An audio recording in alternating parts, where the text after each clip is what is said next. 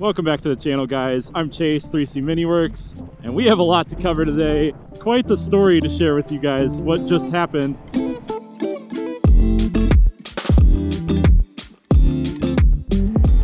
Quite the story to share with you guys on what just happened recently when I sold the Helix. If you guys saw the first video that I made of this build process for the Grom, you'll know that I sold my Honda Ruckus Helix swap bike. As fate would have it, I met this guy on a pouring day, and I never ride in the rain.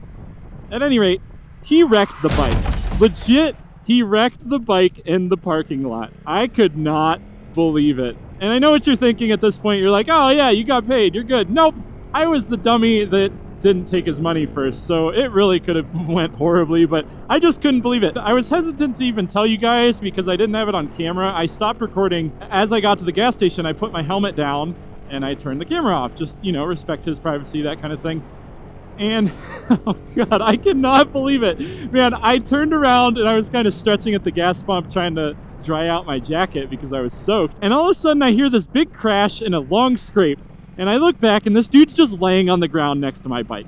Laying on the ground. I'm like, at this point I keel over. I'm like, how do I process this? What's going to happen? Because at this point he could just jump in his car and run away and I'd just be boned. Like there's nothing I could do about it. He came back, the whole left side of the bike was scraped up and kind of disgusting looking. And he's like, yeah, you know, it looks decent. And I said, yeah, you know, I just kind of played along because I'm in shock at this point. And then he proceeds to hand me an envelope that's all bloody. And I'm like, man, I just got disease or something, but I don't care. I got my money. It's your bike now. Good luck. So that happened. At any rate, we are out on the last ride for the Grom. It is now fall, and I'm putting this away in my warehouse. So we're getting one last good ride in before we get tucked in for winter. We've made a lot of awesome progress on the Grom. So far this week, we were able to get it off the lift and kind of roll it around. And it's pretty much like one of those pedal strider bikes now, but only Grom size. So it's really fun. I've just been rolling it around the driveway with my daughter and she loves it. It's crazy how light they are when they don't have a motor or anything in it. But yeah, we cut the bracketry for the motor and the battery, and we're just kind of waiting to see once we actually get the battery in. It's gonna come from China, so it's coming by boat, and they said it'd take 4 to 8 weeks. So we're gonna look for probably January or so to actually get this thing out of the garage. But at least for now, I'm cutting all the templating, making sure tolerances work. It's come a long way in a really short time. I'm really happy with it. I think now we're gonna get into the nitty-gritty of how low can I get, because I want that low, slow feel without being able to drag when I turn, and it is very low. We're looking at about 2-inch ground clearance below the battery, and that's with my headlight buried into my fender, so I don't think it'll go any farther than that. 2 inches is really low. But I also go back to the old car scene when we drove around pretty much with the frame on the road. And while it's a little different because you have 4 wheels, I don't know that it'll be that big of a deal. I just more so have to watch tolerances and turnings. We just have to make sure I have good lean angles and we should be good. If worst case, I'll raise it up. I might actually lower the rear slightly just to give it a less raked look, but once I get the plastics on, I'll be able to actually see that more accurately. I feel like motorcyclists as a whole probably largely suffer from seasonal depression. Unless you're riding year-round, which that's depressing too, so I don't know.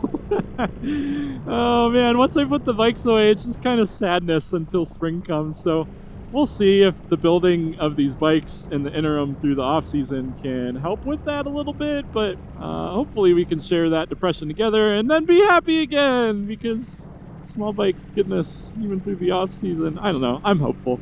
Man, I love fall. It's so beautiful, especially when riding a bike. I don't know, just the leaves and everything. You do got to watch if there's coating on the road with the leaves and the wetness, so that the leaves trap below them, but normally roads are pretty clear. I know some of the side roads I was riding on this morning were not the best, so you got to be careful of that, but just to take in the splendor of what's around, I mean, it's beautiful once leaves start to turn, colors change. We're going to have to make quite a few adjustments with the battery and the motor just to make sure everything fits all nice and neat, kind of tucked in there how we want it. But I went ahead and did a slightly smaller battery than what I talked about in my last video. Reason being is because it'll allow me to completely stick the battery inside the plastics. So personally, I would rather have range. However, when I brought up the idea of how big the battery was going to be to my friends and my peers and people that just bounced ideas off of to see what other opinions were of the community, the general perspective was that if the battery overhangs the plastics, it's not going to look good. And I could see that. Personally, I don't really mind it, but I could definitely hear that argument to say, hey, you're going to be chopping the plastics, it's going to look gross. So what I'm going to do is maximize the size of battery that I can fit inside the plastics, and I'll use that for my demo bike so that I can kind of test range on that and get a kit out for those that want the electric swap. It'll be cheaper because it's a smaller battery, and then likewise it'll also appease those people that want the aesthetic look without having to add the plastic. So that'll be nice. And then once I get that nailed down and production in the way of those and the bracketry and all that, then I'll make a second kit with the extended range. Another thing that we have to do is weigh the bikes. We essentially need to find out how much a normal frame is versus with the engine versus the 300 swap. I just basically want to see what people are running on the stock frame without modifying it, because I want this to be a bolt-up kit. So I don't want to have to tell people, hey, you have to modify the frame. And I know that 300 swaps are very, very common. I'm riding one right now. It handles the weight. I've never heard of any frame buckling or anything like that. So that allows me to get a safe baseline for how much weight I can truly put on the bike before it's a concern of liability.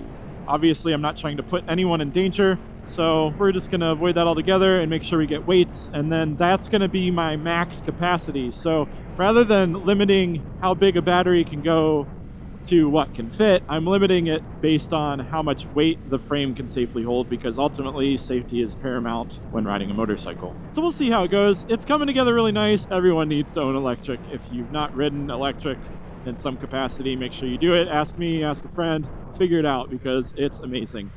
At any rate, we'll see you guys on the next video. Have the best day ever. Bye-bye!